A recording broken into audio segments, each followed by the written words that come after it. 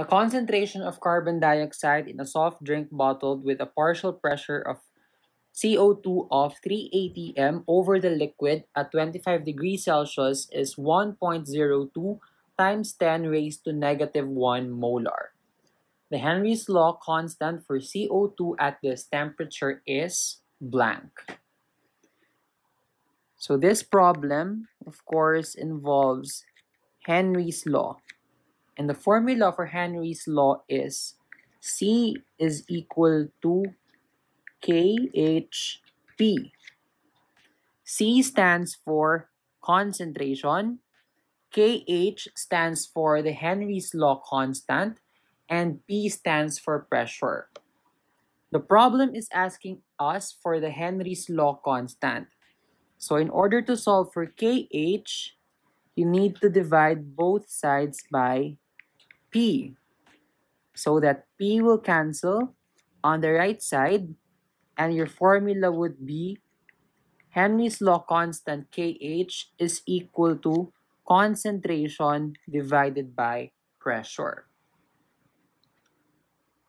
So if we solve for Henry's law constant,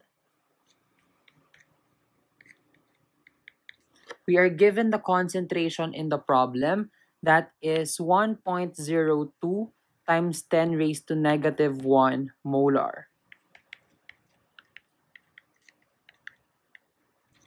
Divided by the pressure in the problem is 3 atmosphere. So 3.0 atm.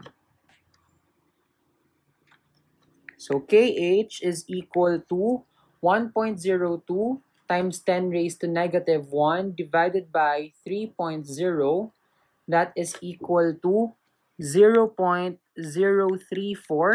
and the unit would be molar per atmosphere. So M per atm. Or you can also express molar as moles per liter. So we know that molar is equivalent to moles per liter. So you can also write your answer as 0.034 moles per liter atm. And both of these are correct answers.